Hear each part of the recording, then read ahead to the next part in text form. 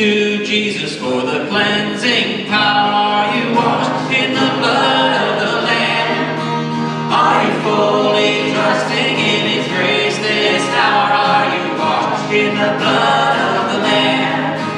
Are you washed in the blood, in the soul cleansing blood of the Lamb?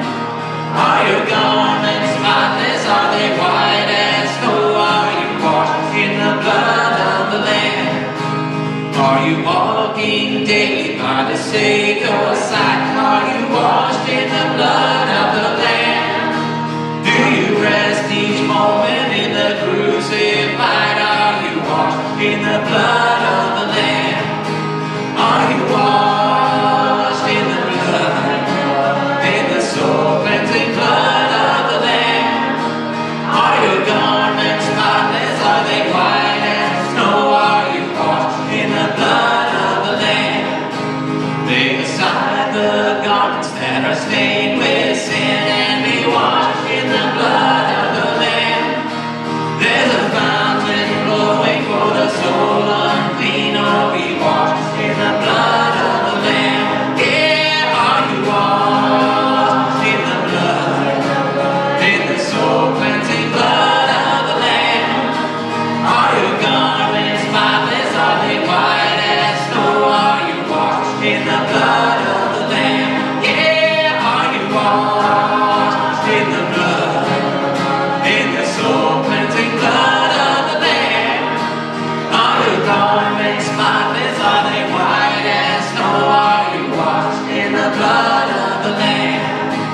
Are you washed in the blood of the Lamb? Amen. Lift Him up. Praise His name. And we have new life in Jesus Christ. He is worthy. Let's continue in worshiping our Lord.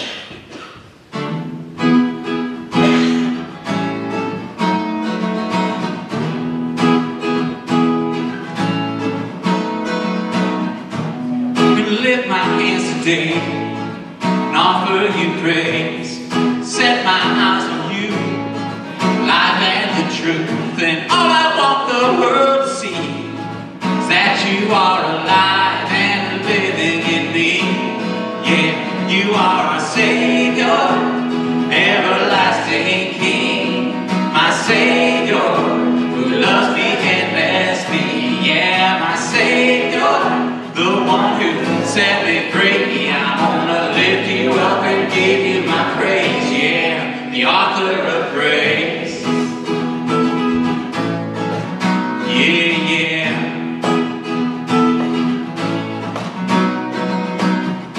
God so loved us, everyone.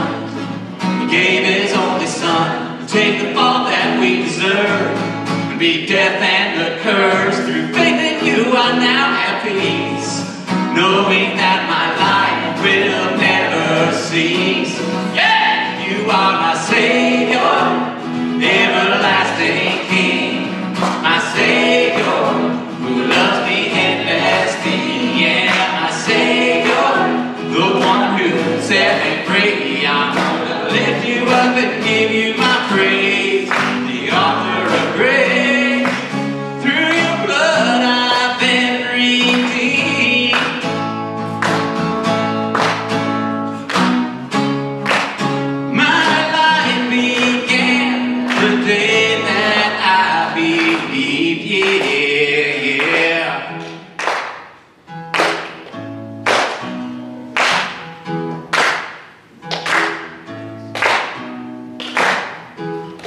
Every knee will bow, tongue will confess that you alone are Lord of all, nothing less. I will gather with the throngs, worship at your throne. We'll lift you up when we get home. Yeah, you are our Savior, everlasting King.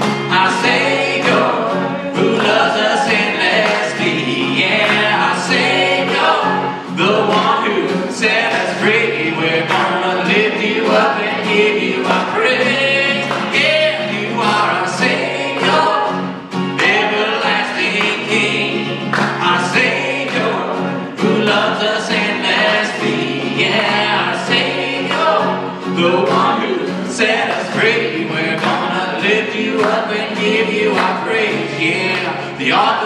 praise.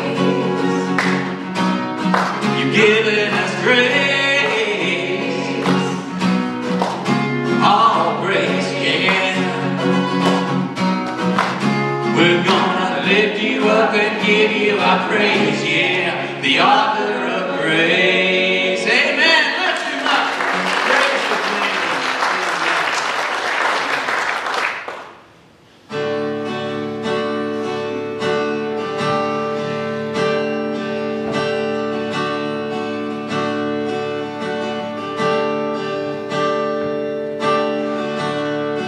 Worthy of every song we could ever sing, worthy of all the praise we could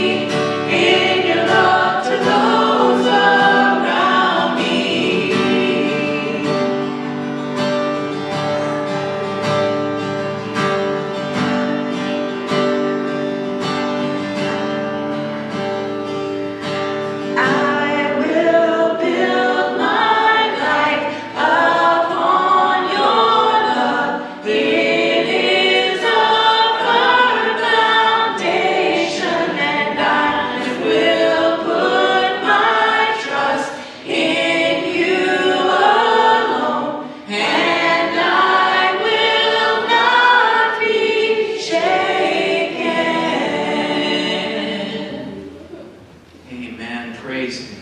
Praise Him.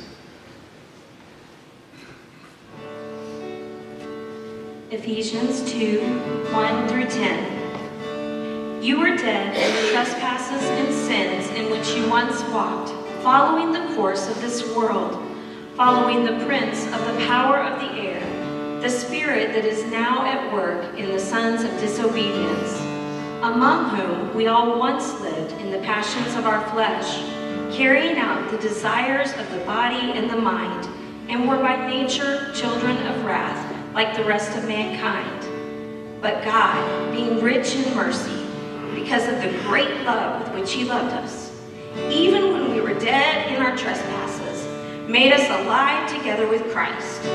By grace you have been saved, and raised us up with Him, and seated us with Him in the heavenly places in Christ Jesus, so that in the coming ages He might show the immeasurable riches of His grace and kindness toward us in Christ Jesus.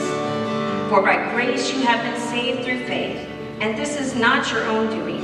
It is the gift of God, not as a result of works, so that no one may boast. For we are His workmanship, created in Christ Jesus for good works, which God prepared beforehand that we should walk in them. Amen.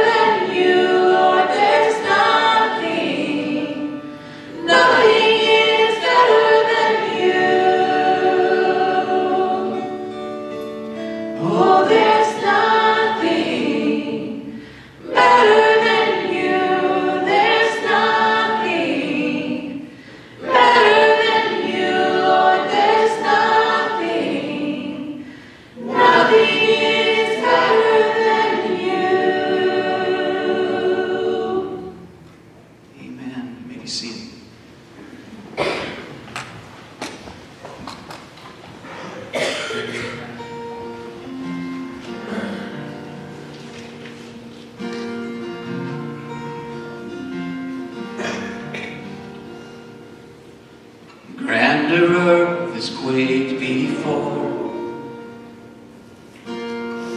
moved by the sound of his voice, and seas that are shaken and stirred can be calmed and broken for my regard.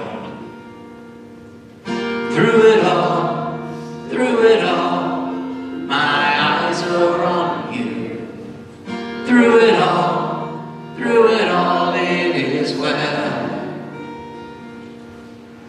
Through it all, my eyes are on you, and it is well with me.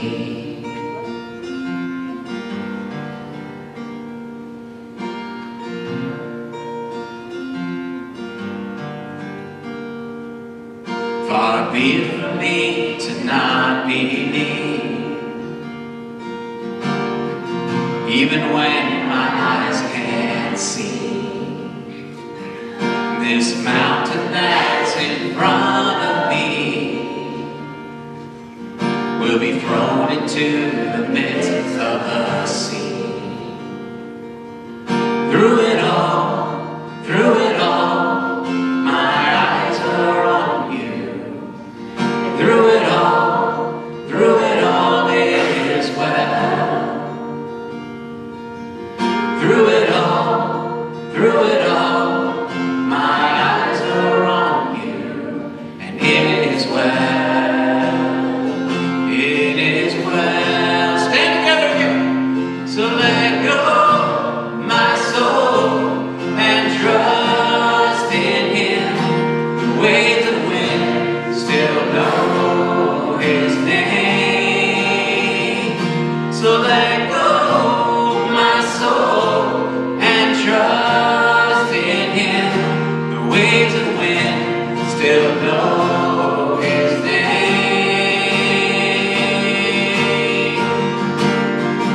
It is well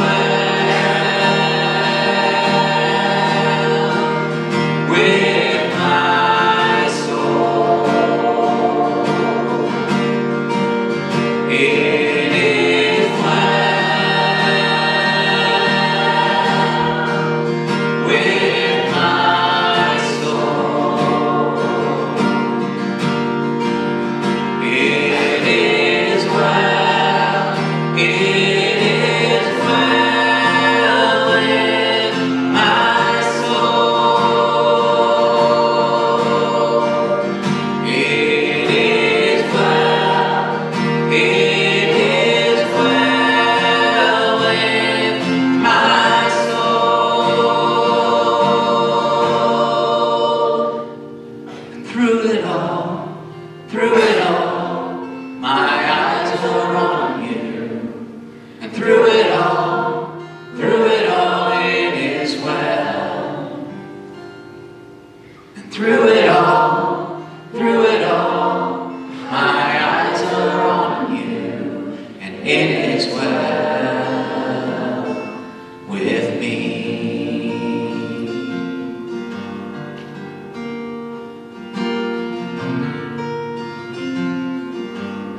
Sing that one more time. Through it all, my eyes are on you. And through it all, it is well. And through it all, my eyes are on you, and it is well with me. Father, we praise you. We thank you for your life. Lord, you are able to do all things. You are able to save us from our sins.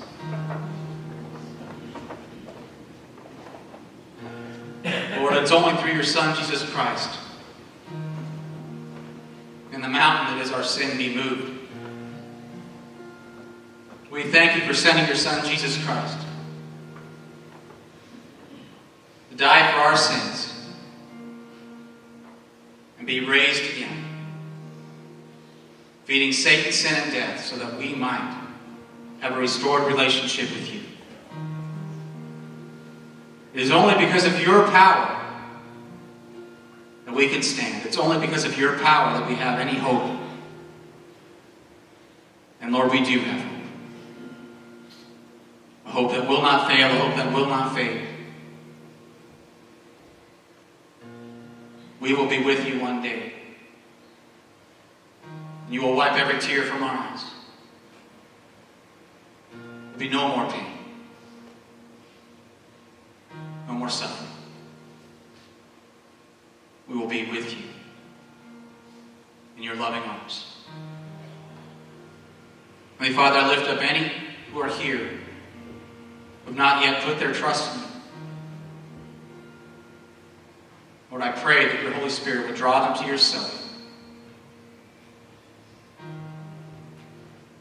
They might acknowledge their need for a Savior, that they are a sinner in need of a Savior. Turn from that sin to follow Jesus Christ.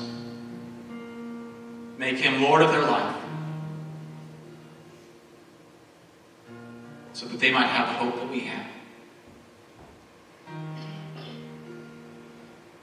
You are out there and wondering if this is the day you put your trust in Jesus. We know that it is. There's no guarantees of how many days we have or how many moments we have. Now is that time. Heavenly Father, I just lift up Pastor Chris. I just pray that your words would be heard. He would fade away, and our hearts and minds be focused on you. Lord, that our hearts would be fertile soil, ready to receive the word you have for us, your word. Lord, that we might be transformed, that we might be changed, and have a desire to follow you as you've called us to. To each individually come together as the body of your Son, Jesus Christ. In order to further your kingdom for your glory by your power. We just praise you. We thank you, Lord. We praise you. Pray these things in Jesus' name. Amen. You may be seated.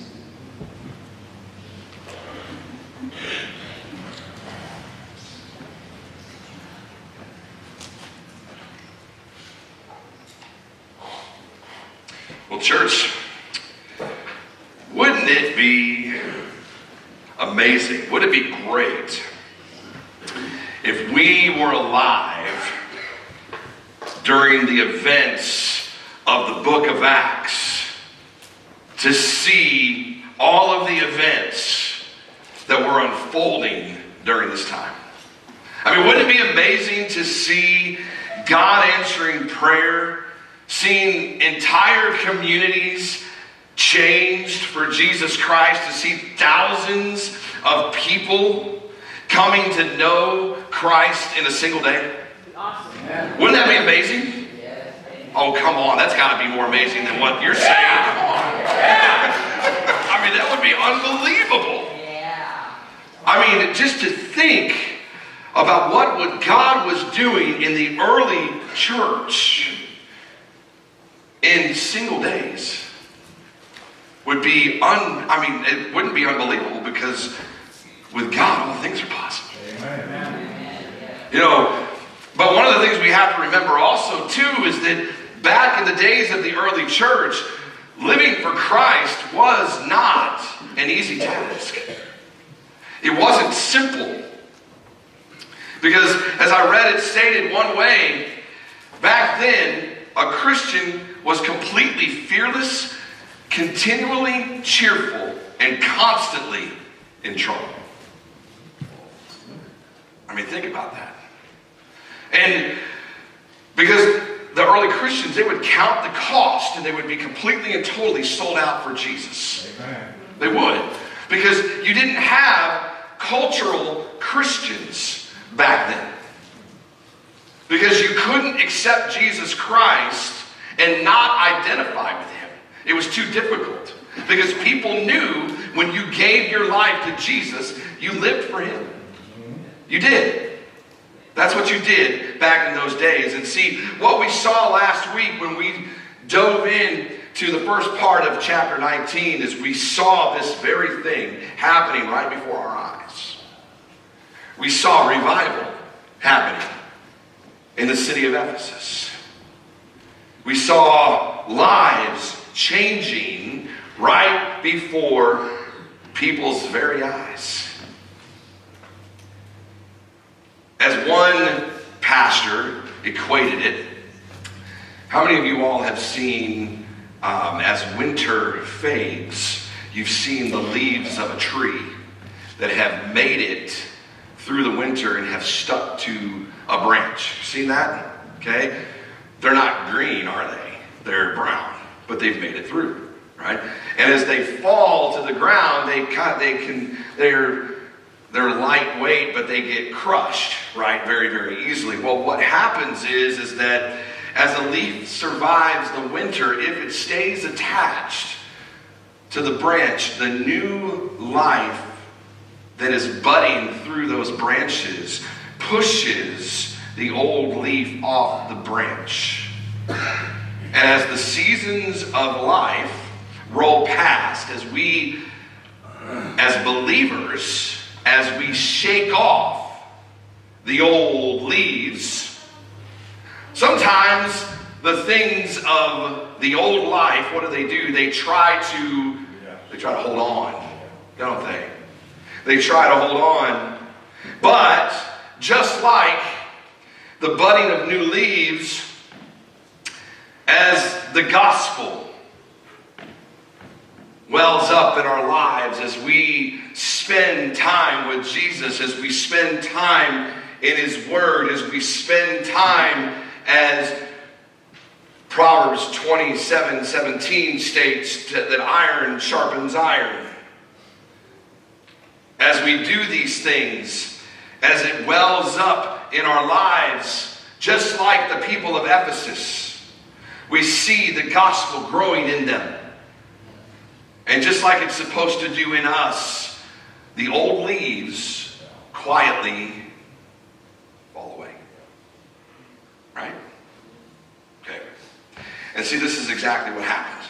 This is what happened in Acts 19. The persistent labor of Paul, his labor in the gospel. The people of the church were repenting. Revival was happening. If you go back to 19 verse 18, what were they doing? They were believers, but they didn't realize, oh my gosh, I'm still living in sin. I need to repent of this.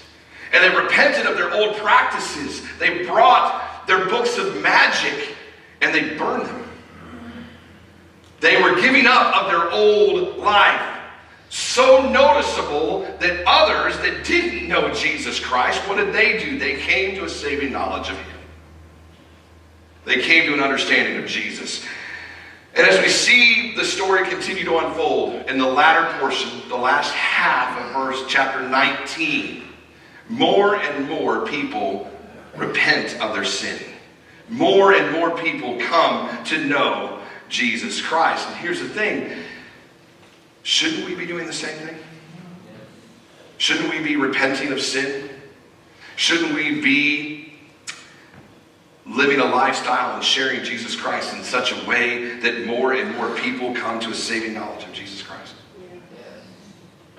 So, with that thought in mind, I'd like for us to look at the last portion of chapter 19 today.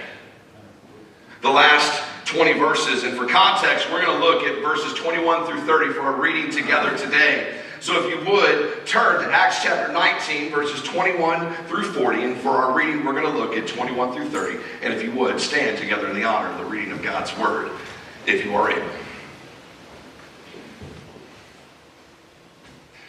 It says this, "Now, after these events, Paul resolved in the Spirit to pass through Macedonia and Achaia and go to Jerusalem, saying, after I have been there,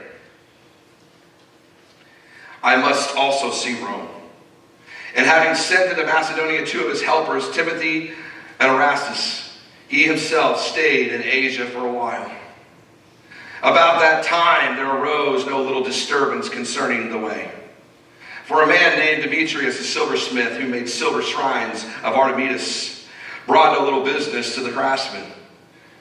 These he gathered together with the workmen in similar trades and said, "Men, you know that from this business we have made our wealth. And you see and hear that not only in Ephesus, but in almost all of Asia, this Paul has persuaded and turned away a great many people, saying that gods made with hands are not gods." Amen. "And there is danger, not only that this trade of ours may come into disrepute, but also that the temple of the great goddess Artemis may be counted as nothing, and that she may even be deposed from her magnificence, she whom all Asia and the world worship." When they heard this, they were enraged and were crying out, "Great is Artemis of the Ephesians." So the city was filled with the confusion, and they rushed together into the theater, dragging with them Gaius and Aristarchus, Macedonians who were Paul's companions in travel. But when Paul wished to go in among the crowd, the disciples would not let him. Heavenly Father, we come to you this morning, Lord, and we thank you. We thank you for your goodness. We thank you for all that you are. Father, all that you provide. Father, for the privilege and the honor that it is to be here today. Father, we thank you for the worship, bringing us before the throne, setting the table for continual worship through the word. Father, I pray that we would sit at your feet. Father, that everything around us, all distractions, anything else, would fade away. And God, that we would focus solely and completely, continue to focus on you. For you and you alone are worthy of our worship. Father, I thank you. I praise you. Lord, may you be glorified as we continue to honor you. Jesus, we love you, for it's in your powerful name that all God's children pray. Amen. Amen. You can be seated. See, Paul had an evangelism strategy. I mean, that's very obvious. See, we know that there was a sense of accomplishment. I mean, there was a well-deserved satisfaction in how God had used Paul to do amazing things. We know that God had used Paul to spread the gospel. I mean, look at where he had been thus far. He'd been to Galatia. He'd been to Europe. I mean, he wanted to go to Ephesus, but God had told him no. But now God had allowed him to go. I mean, Ephesus was the center point between the East and the West. Okay, the link, if you will. And yes, Paul's priority, we understand this. Paul's priority was to evangelize. But he also did not forget about the churches that had been allowed to be planted along the way. And so, because of this, he sent Timothy, he sent Erastus to raise funds to help these other churches prepare to be able to do ministry as they had been instructed to do. So there's positives that have been happening up until this point. But we also know that in life, and this is not just in the people in the city of Ephesus, but we also know that for us as believers, we also know that if we are striving to live for Jesus, if we are truly living the life, a lifestyle of worship as we discussed today in Sunday school, if we are diving in and allowing the gospel to fill us, if we're allowing the Spirit to dwell in us, you're going to see a new budding of life. Those old leaves are going to fall away. And when those old leaves begin to fall away, what should you expect? Well, there's a few things. When the old leaves fall away, just like the people of Ephesus and for us, you're going to experience persecution. You are. Okay, if you look at verses 23 through 28 as our focus at this point, when the Lord is being followed, when we are following his will, it goes against everything that the enemy has planned. It does. Okay? It goes against everything of that nature. And I want us to understand, the enemy is crafty. The enemy is sneaky. But here's the thing. This is not the deceiver enemy that we see in 2 Corinthians. This is the destroyer in 1 Peter 5. I mean, he's fed up with Paul. I mean, he truly is. He's fed up with Paul. I mean, if you go back and you look to previous chapters of Acts, remember, you had the sons of Sceva that were trying to do things in the name of Jesus. And what happened? They were like, Jesus we know, Paul we've heard of. Okay, so Paul's making a name for himself. But what do they say? We don't know you, and they attacked, right? Okay, so the enemy itself is in confusion. The house divided against itself right now. And you have Satan who's fed up. He's tired of it, right? So if you look at verses 23 through 25, it states this: about that time, there arose no little disturbance concerning the way. For a man named Demetrius, a silversmith, who made silver shrines of Artemis, brought no little business to the craftsmen. These he gathered together with the workmen in similar trades and said, men, you know that from this business we have our wealth. Listen, we know that the church of Ephesus is growing. It's growing by leaps and bounds, which is in direct contrast to the enemy. It's in direct contrast to the occult that we described last week. The occult had already been planted there. It was a center for that. This was an epicenter of business. The epicenter of business was idol worship.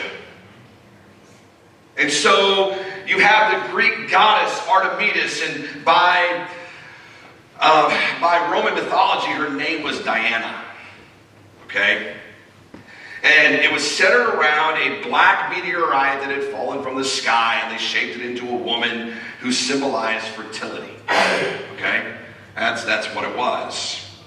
And here's something to think about. We can very easily look at this man named Demetrius.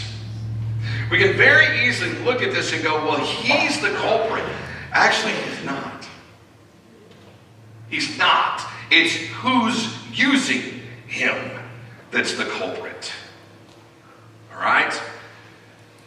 Because the enemy is the focus. Satan is the one that's the focus. Because remember, all of his forces are in confusion. He's stirring up what's going on. His house is divided right now. So he's trying to get things under control. And what we need to also understand is the simplicity of Paul's method. Paul didn't stir things up by attacking the people. He didn't stir things up by staging anti-idol rallies. You know what he did? Yeah. He preached the word. Yeah. He preached the gospel. He preached truth. That's what he did. And those that came to know the Lord as a result of God's word, he encouraged them to do the same, to speak truth. And so, because of that, we continue to see, as you look on in this passage, verse 26, and you see and hear that not only in Ephesus, okay, that's big, because Paul's making an impact. He's making an impact for the kingdom. But in almost all of Asia, That's big. This Paul has persuaded and turned away a great many people, saying that gods made with hands are not gods. Amen.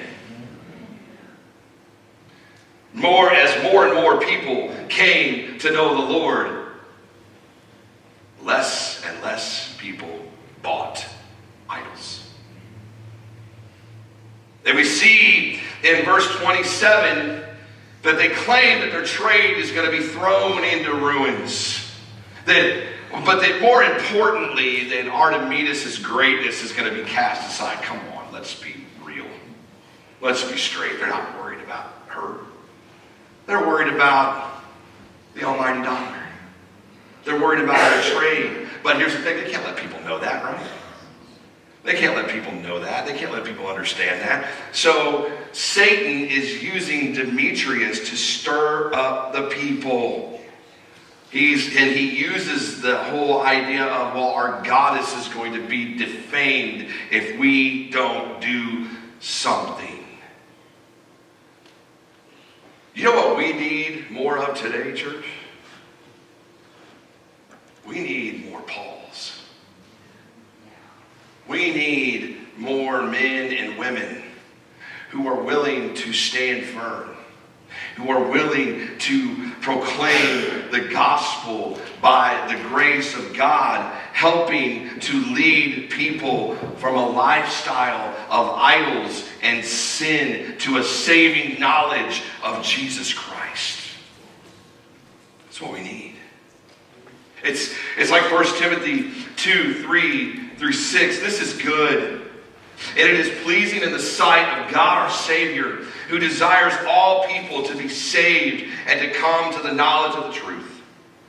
For there is one God, and there is one mediator between God and men, the man Christ Jesus, who gave himself as a ransom for all, which is the testimony given at the proper time. We need people that are willing to proclaim the truth no matter where, when, what, or how.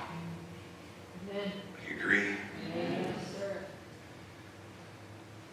But we see that in spite of this thought, in spite of everything that's going on, again, the persecution keeps growing. Look at verse 28 with me. When they heard this, they were enraged, and they were crying out, "Great is Artemis of the Ephesians."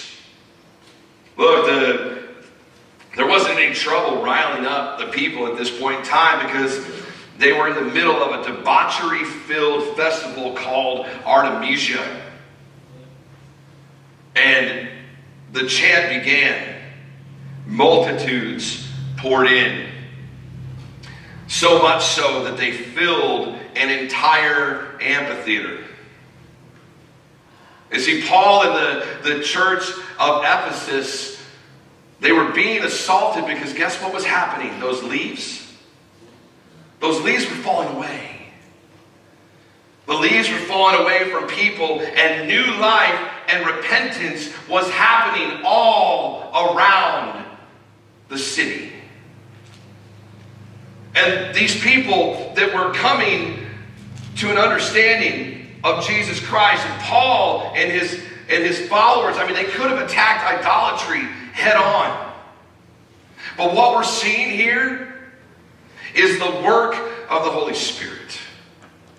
That's what we're seeing. And they were so in love with Jesus Christ. They were so in love with the change in their life and what he was doing for them that it actually, it brought on the persecution. Because here's the thing. When we allow God to use us for his glory, the enemy moves, and therefore persecution happens. It does. But here's the beautiful thing. Persecution is only for a season. It doesn't stay. I want to make sure that you understand that. I mean, G. Campbell Morgan said this, the church persecuted has always been the church pure, and therefore the church powerful. The church patronized has always been the church in peril, and very often the church paralyzed. Let that sink in for a minute. And one thought is to put it this way, if you put it into a personal perspective, am I doing anything significant enough on behalf of the kingdom of God to stir up the enemy's opposition?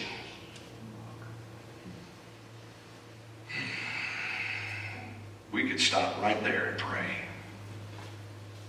But we're not going to.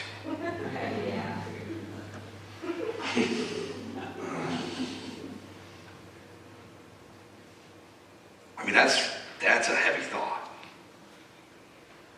I mean, imagine if the church of today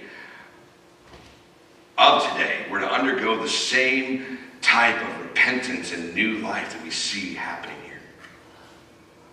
The church overall in our country today. Man, what would happen? We're seeing it. Amen? Amen. I don't want to say that it's not happening, because I believe that it is. We're seeing it.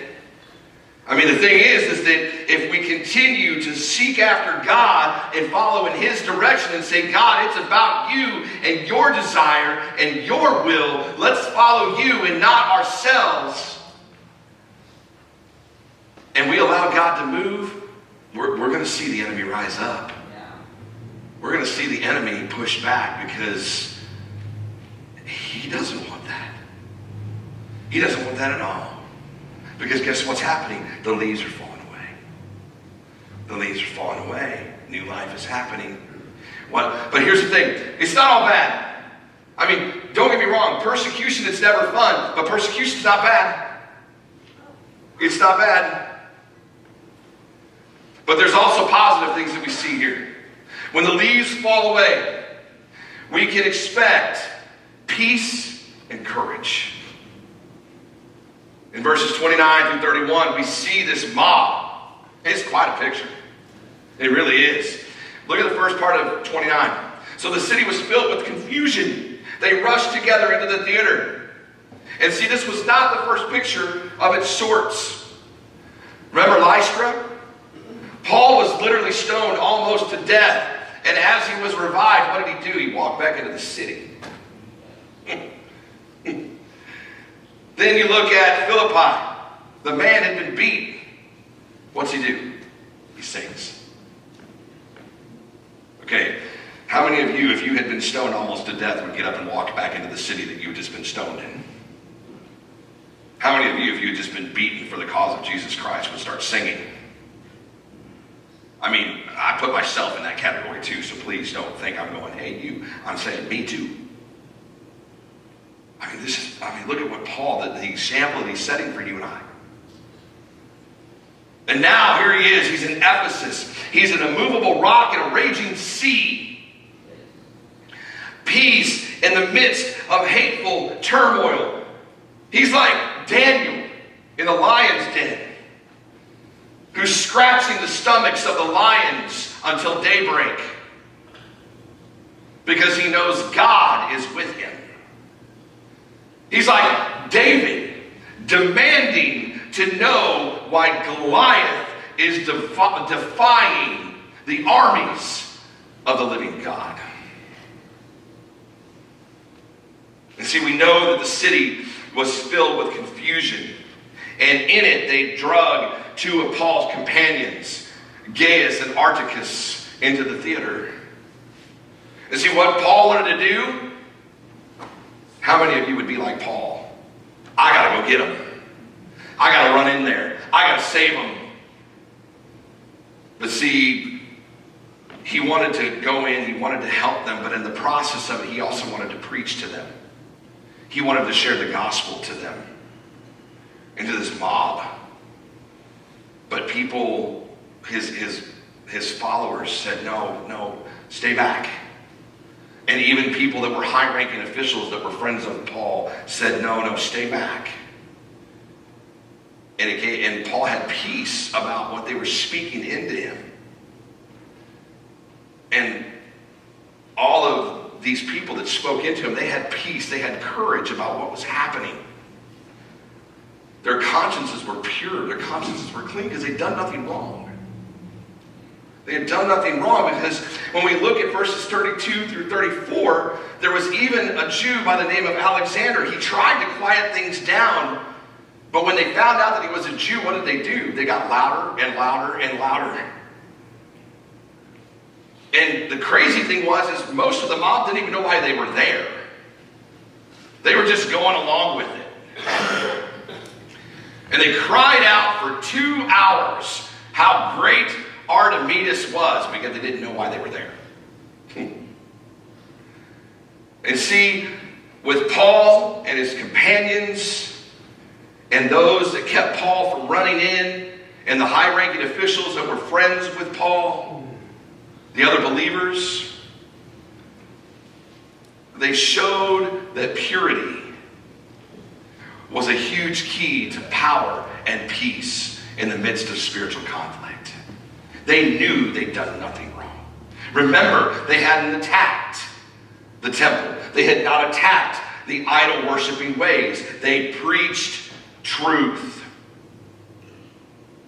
And see, the thing for us is this, that when we break down the walls between ourselves and God, we can rest assured that God is standing with us.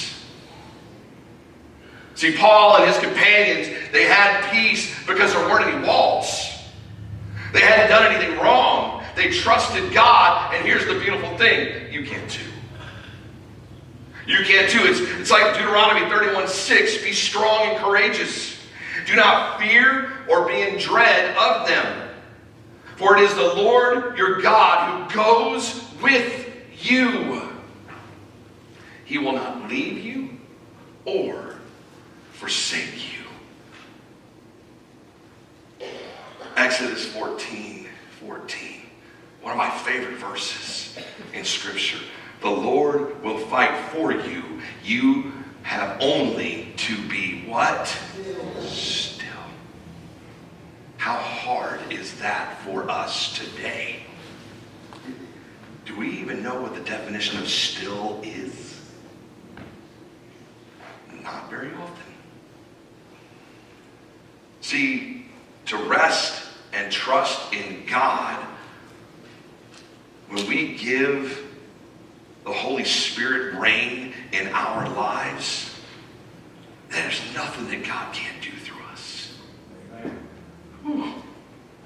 Isaiah 26:3, he promises us this, God keeps him in perfect peace whose mind is stayed on you because he trusts in you.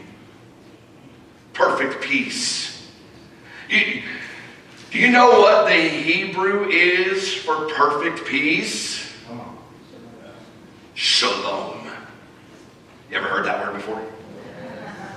I hope so. Because if you haven't, you're not paying attention. Shalom. Shalom. When we let the old leaves fall away, when we change from our old lives into the new, when we repent of following the world's agenda, even when we're going through persecution, God gives peace, he gives courage, he gives perfect shalom. He does. And the other thing, he gives, persecution comes. He gives peace and courage. But when the leaves fall away, God assures us of his care. He assures us of his care. It was once written, in its ignorance and blindness is a league of frightened men who seek reassurance in collective action. You know what that definition is? A mob. It's a mob. Warren Wiersbe stated it this way: it was a mob that shouted, "Crucify him! Crucify him!" And you know what? They got their way. Imagine what would have happened here if this mob in Ephesus got theirs with Paul.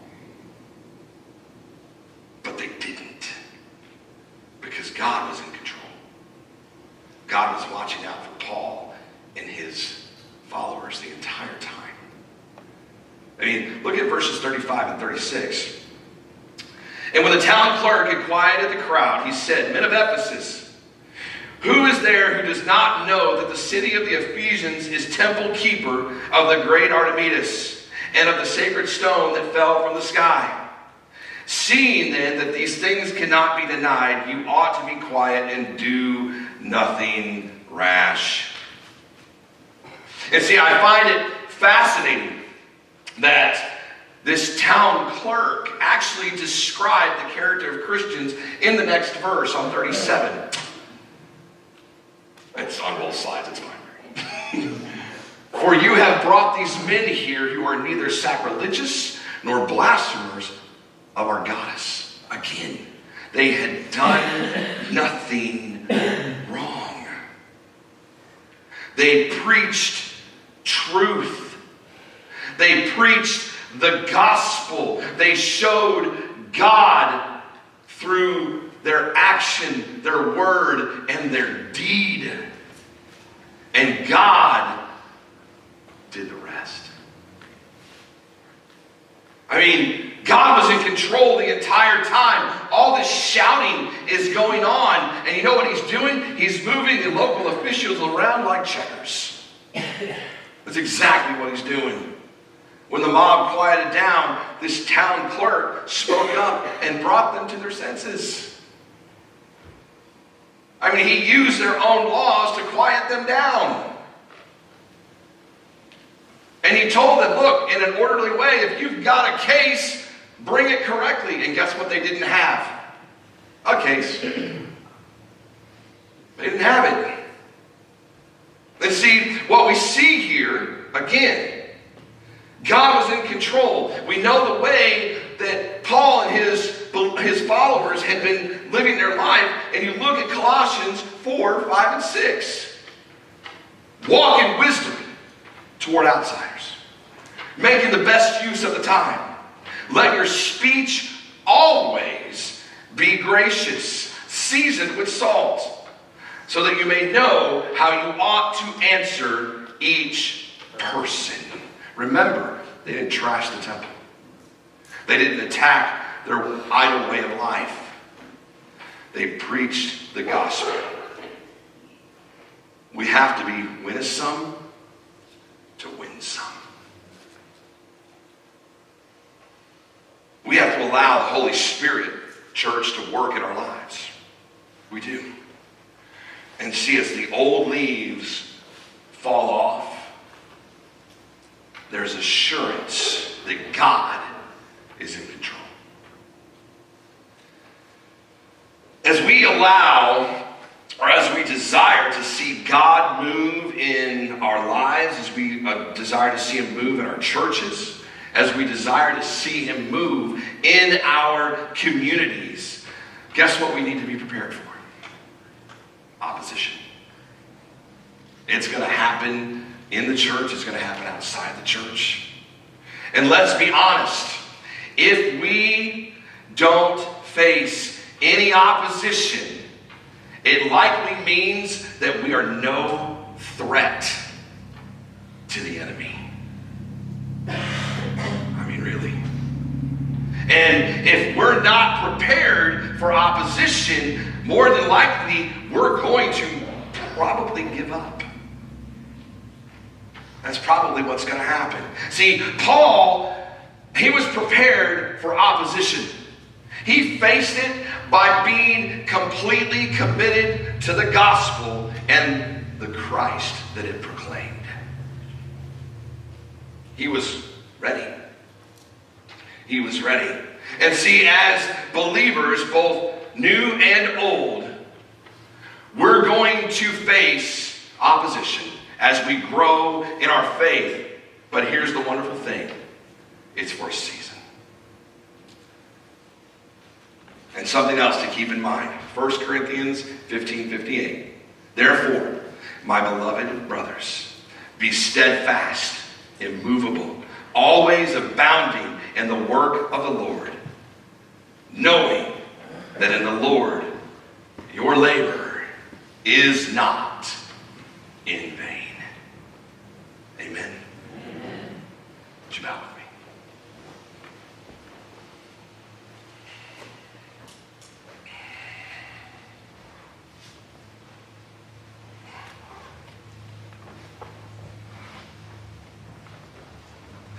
Remember, church,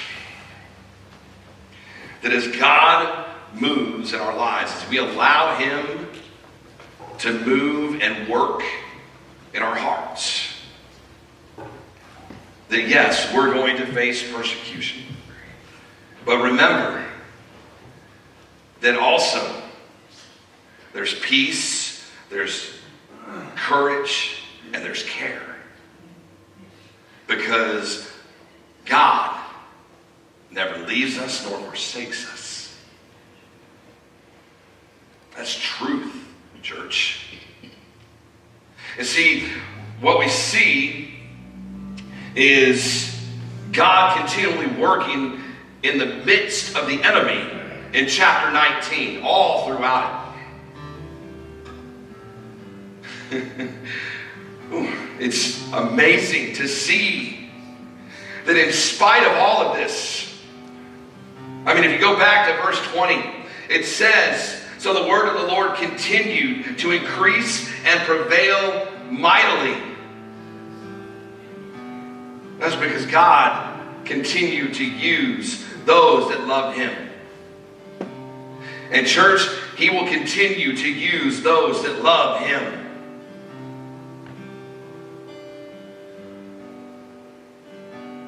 Our new life, our peace, our courage, our care, it's all found in him. So I want to ask you today,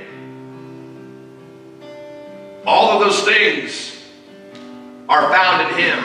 My question for you is, if you're sitting here today, is yours?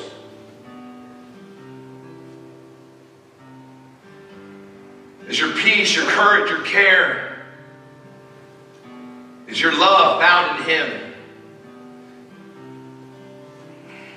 If you've never come to an understanding of those things in your life, if you've never come to that love of Jesus in your life, if you've never surrendered your heart to him,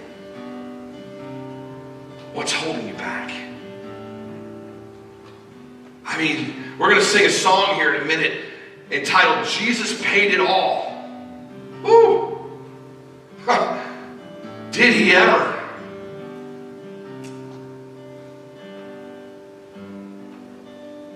The opening line, I hear the Savior say, thy strength indeed is small. Child of weakness, watch and pray. Find in me thine all in all. Everything that we could ever ask for or imagine is in Christ. So what's stopping you? I pray in the name of Jesus that if you've never accepted him as your Lord and Savior, that today is the day of salvation. Don't wait. If God is working on your heart, if he's tugging on you, man, don't put him off. We want to pray with you. We want to pray over you. And we'll come to you. We'll come pray with you where you are. Let's turn this stage into an altar.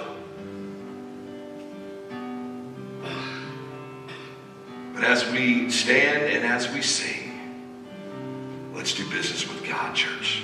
Let's stand together.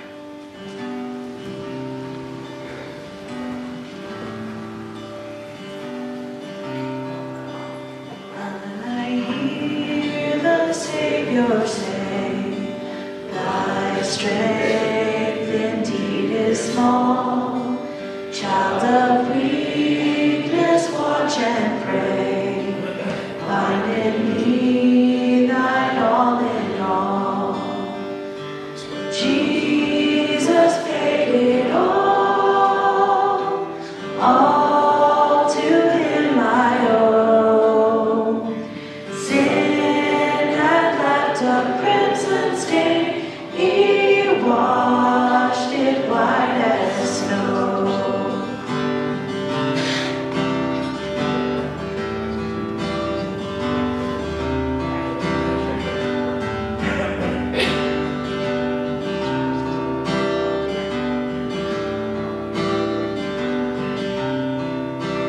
For now indeed I find thy power and thine alone can change the leper's spots and melt the heart of stone. Jesus paid it all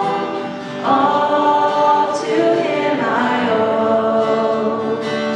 Sin had left a crimson stain, he washed it white as snow.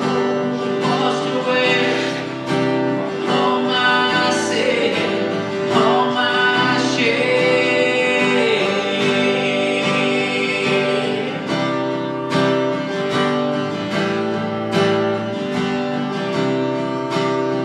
And then before the throne I stand in him complete. Jesus died my soul to save. My lips shall still repeat. Jesus paid it all to him I owe. Sin had left a crimson stain, he washed it white as snow. Sin